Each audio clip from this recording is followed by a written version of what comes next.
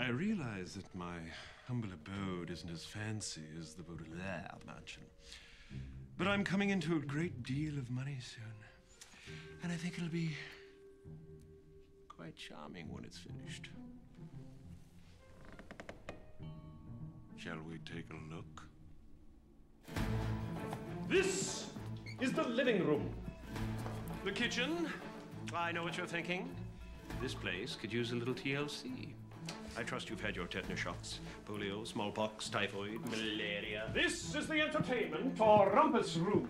I'm told the ceiling can be brought up to code in no time. You're not afraid of heights, are you? Imagine that.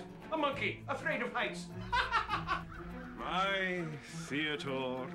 This way. What's that up there?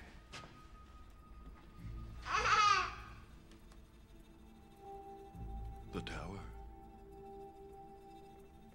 which you are never to enter,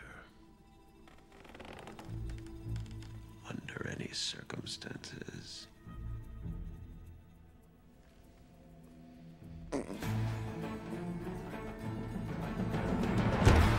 And this is where you'll sleep, time permitting. Nighty-night. But the sun's still out.